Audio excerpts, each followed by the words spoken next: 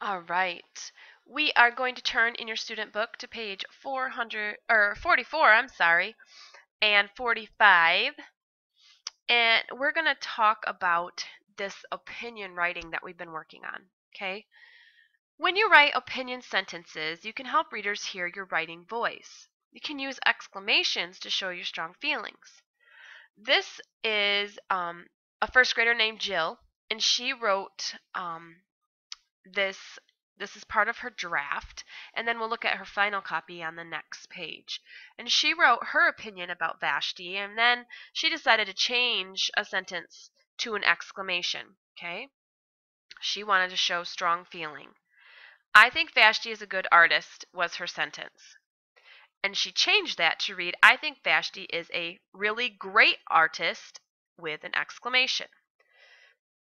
This shows that Jill has a strong feeling about Vashti and how great of an artist she is. Let's look at Jill's final copy, and let's look for how she shows that she feels strongly about her opinion. And then you're going to edit your writing using the checklist on the bottom of page 44. So let's read, a great artist. I think Vashti is a really great artist. One reason is that she thinks of lots of ways to paint dots.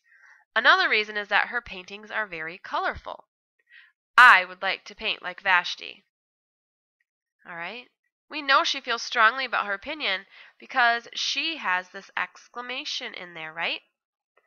We need to work on doing that in our own writing. Let's check out the checklist.